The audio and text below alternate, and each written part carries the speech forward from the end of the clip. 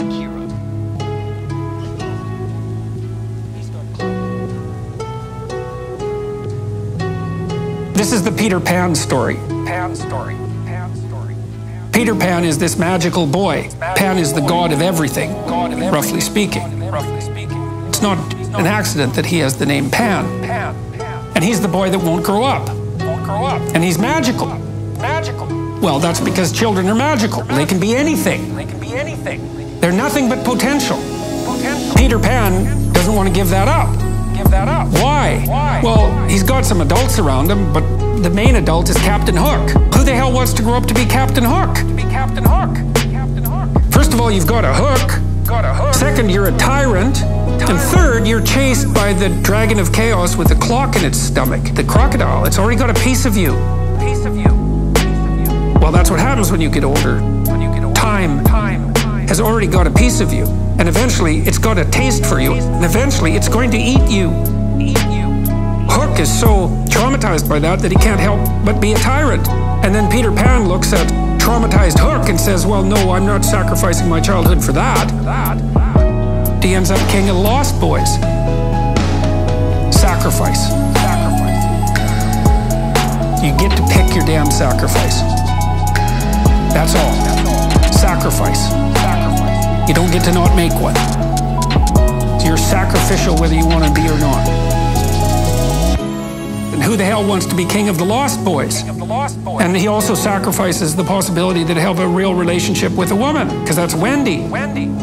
She wants to grow up and have kids and have a life. She accepts her mortality. She accepts her maturity.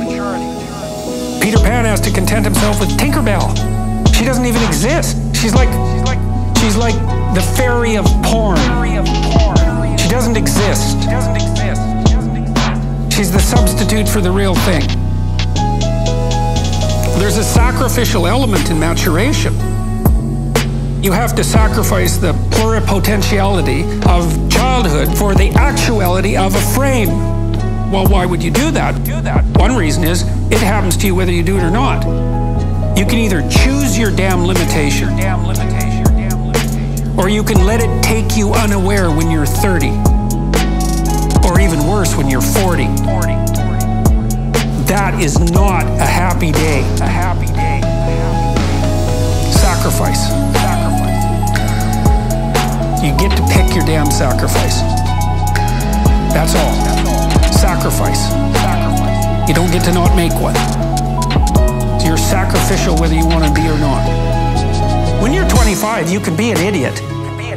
It's no problem. Okay, well now you're the same person at 30. It's like people aren't so thrilled about you at that point. It's like, what the hell have you been doing for the last 10 years? Well, I'm just as clueless as I was when I was 22. Yeah, but you're not 22. You're an old infant. And that's an ugly thing.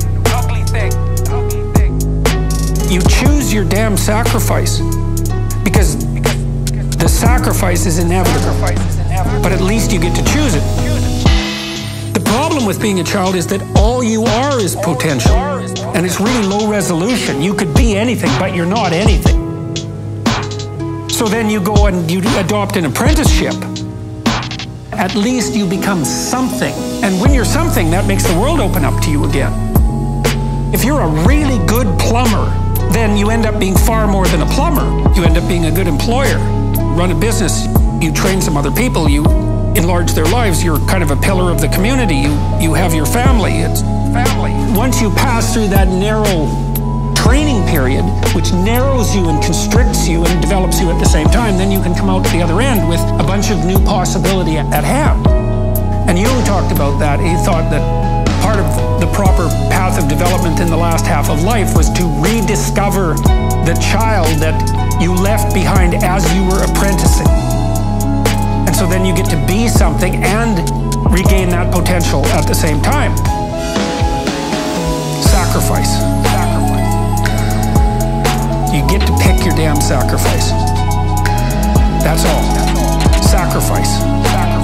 You don't get to not make one. You're sacrificial whether you want to be or not. Sacrifice. You get to pick your damn sacrifice. That's all. Sacrifice. You don't get to not make one.